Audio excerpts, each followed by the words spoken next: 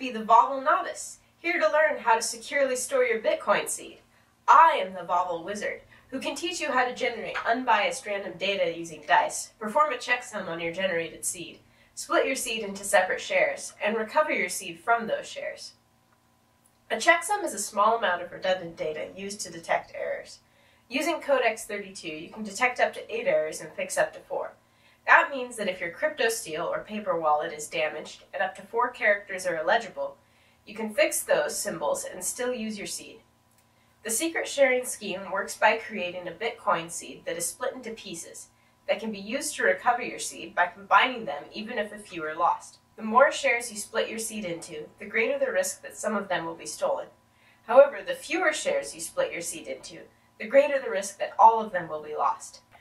Unlike schemes where you simply make copies of your full seed, if a thief steals a single share, it is worthless to them.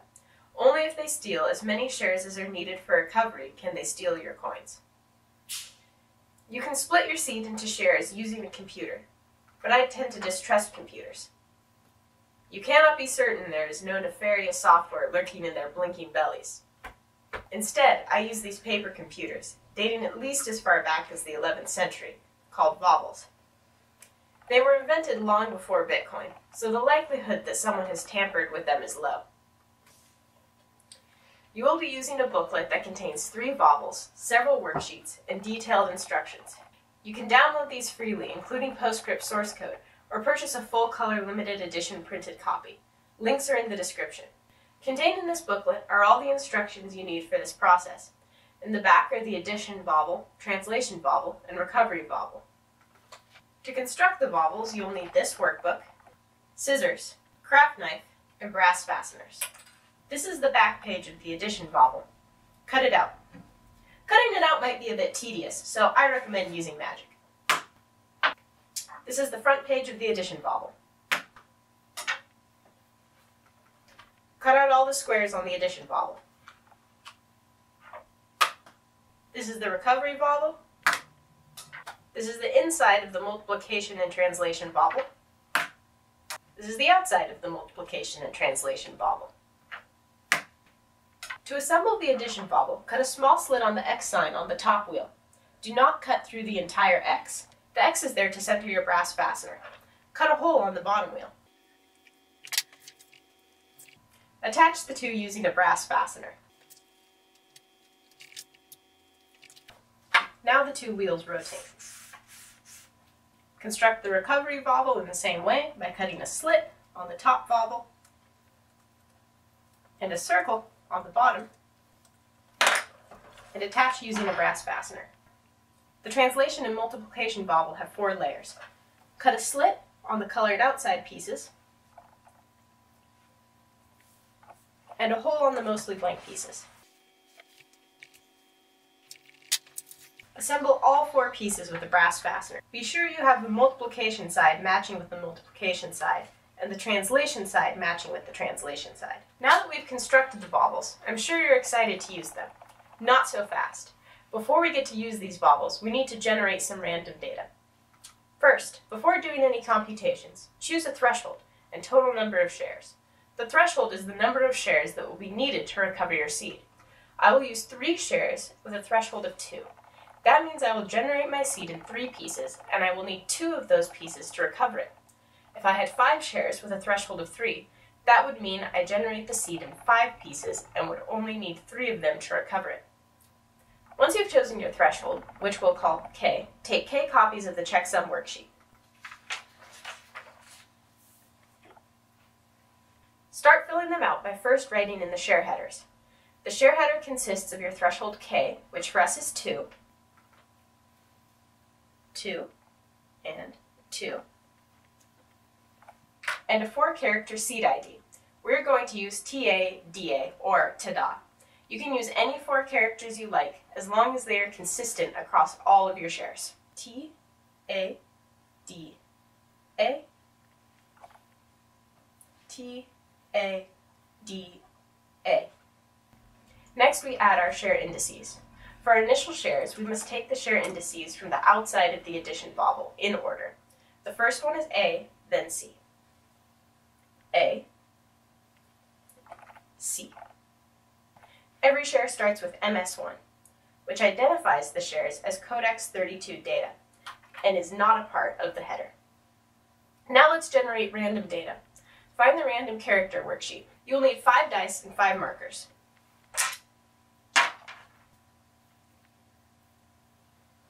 You may use 2 to 20-sided dice. D20s are easiest to work with because there is less of a chance of repeated numbers.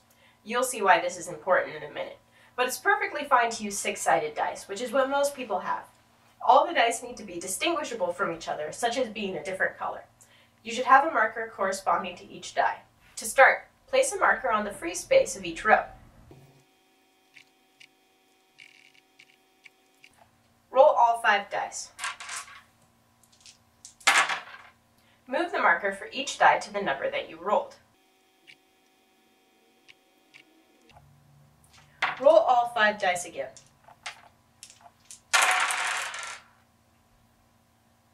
Now move the dice to the number that you rolled.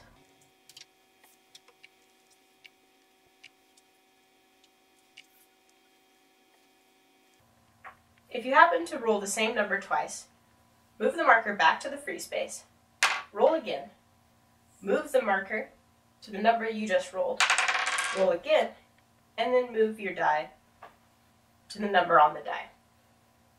Now look to the decision tree. Follow the branches according to the position of each die relative to its marker. If the die is to the right of its marker, go right. If it is to the left of its marker, go left. Follow each branch of the 5 die tracks. For instance, this roll sends us right, right, left, left, left. Right, right, left, left, left, resulting in the character C. You have now generated 1 character. Repeat this 25 more times. Write each character in the checksum worksheet in the bolded boxes. Here is our checksum worksheet, so write the character C. This process allows you to debias the dice and be sure your data are completely random. If you shortcut this process, loaded or imperfect dice could compromise your data. You can't see it in the camera, but this die has a small air bubble in it. Most dice are cheaply manufactured and have small imperfections like this, which could lead to biased randomness if you were using this in a more direct way. Continue rolling dice and generating random data until all the non-pink bolded boxes in your checksum worksheet are filled in. Now that you have 26 characters filled out in the bolded boxes, you can begin filling in the rest of the worksheet. Let's work through an example together. Use the addition volvelle to add the first 2 lines together. The first 2 characters we will be adding are 2 and 3. Move the arrow until it's pointing at the character 2. Now look to the 3 on the top volvelle. You'll see that it points to the character M. Write the resulting M in the square beneath the 2 and the 3. The next characters we add are T and 3. Move the arrow to the character T, look to the character 3, and see that the result is 6. Fill a 6 in the next box in the row.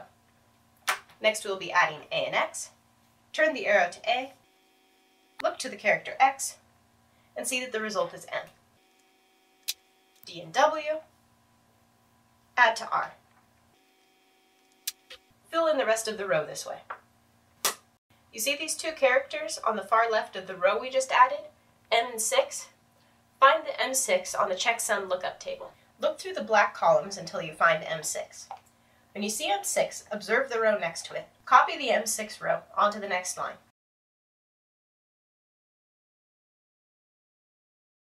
Now, add these next 2 lines. First characters that we need to add are M and 6. Point the arrow to M, look to 6, and observe that the character is P.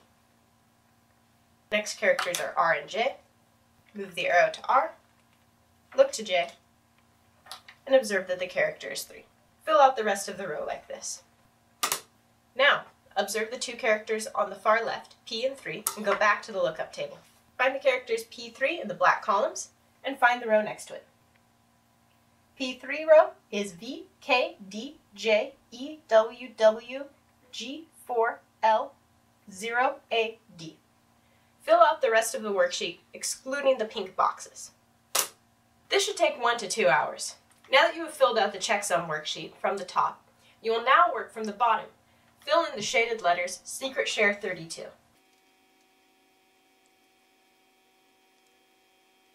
You may notice that I put slashes through my S's to look like dollar signs.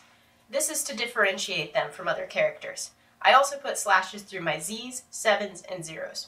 You can use whatever handwriting you like as long as it's distinguishable from other characters. Use the addition vowel to add the two bottommost lines, and write the result in the square above. In this case, we will be adding S and L. Turn the arrow to S, observe L, and see that the result is 0. Write the 0 above S and L.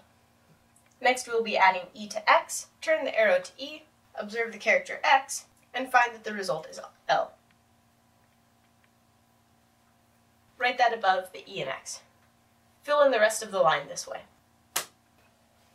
Now, add the next two lines, 0 to D. Turn the arrow to 0, observe the character D, and see that it equals Z.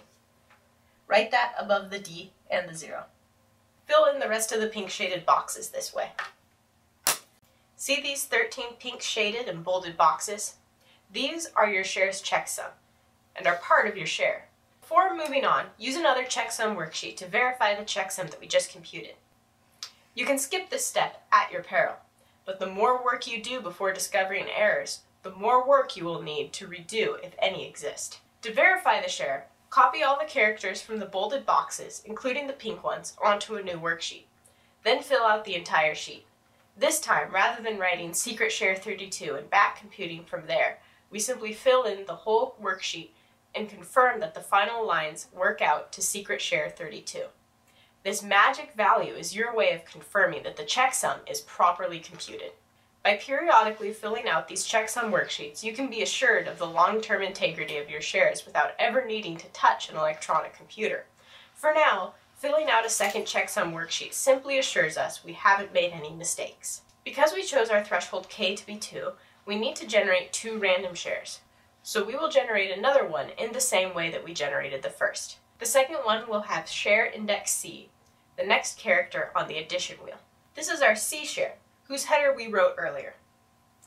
Generate random data, do the checksum worksheet, and then backfill from the word secret share so that you have the pink shaded boxes filled in.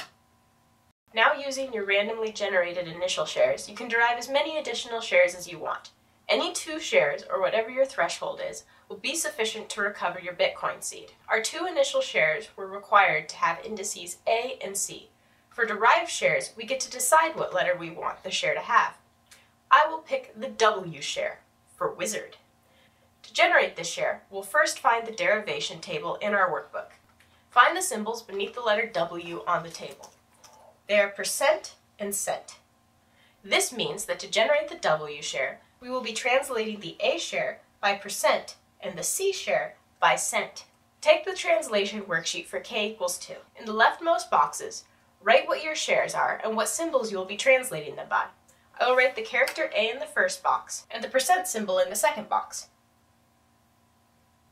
Then, on the second row, write the character C in the first box and the cent symbol in the second box. In the remaining box on the left, write W, the index of our share. Now let's translate the A share.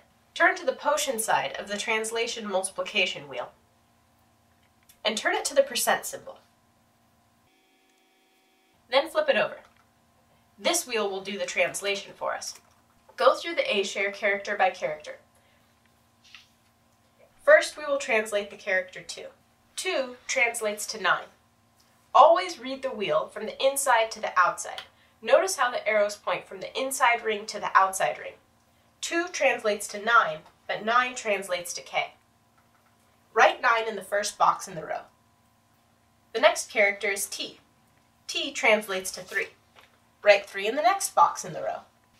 Do this for each character in your share.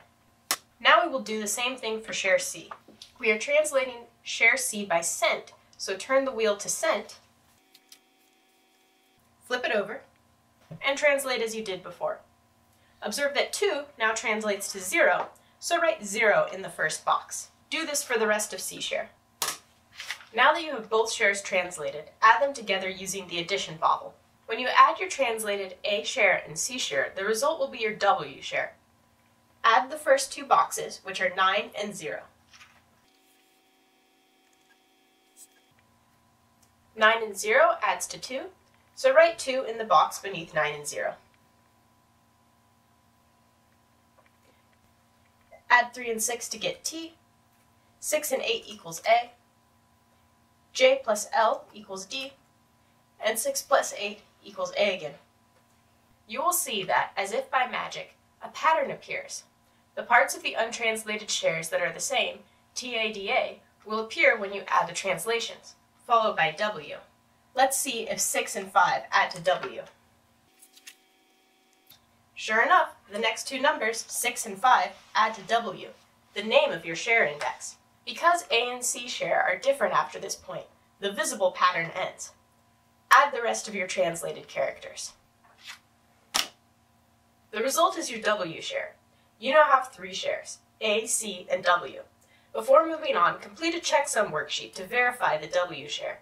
Repeat this process using your A and C shares to derive as many shares as you want. You may have noticed that the translation tables do not have an S column in them. This is because your S share is actually your seed. Generating this share is called recovery and should only be done when you want to actually use your seed. In order to do recovery, you need just 2 of your shares. Let's use A and W. Just as before, we are going to translate and add. To find the translation symbols, this time you need to use the recovery volvelle. Find the symbol for the A share, turn the recovery wheel to A.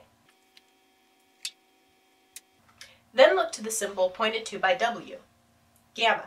Like before, write this down on a K2 translation worksheet. For instance, A is translated by gamma, so write A in the first box and gamma in the second.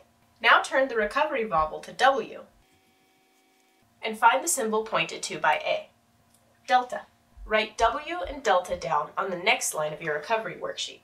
Finally, write an S on the remaining box on the left. Then fill out the rest of the first line by translating A as you did when deriving shares.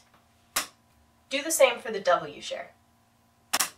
Now use the addition volvelle to add the 2 rows together. For instance, we had P plus T. P plus T equals 2. Write 2 in the first box. Continue for the rest of the row. When you have added your entire share, you now have your S share. This is your recovered secret seed. Be sure to fill out a checksum worksheet to verify that you've recovered it correctly. Finally, remember that any data on the checksum or translation worksheets are secret data that could cause the loss of funds if they are leaked. Always securely destroy these worksheets, such as by fire, once you are done with them. Congratulations! You have learned how to generate shares, checksum them, derive more, and recover your secret seed. Go forth! And remember, keep it secret. Keep it safe.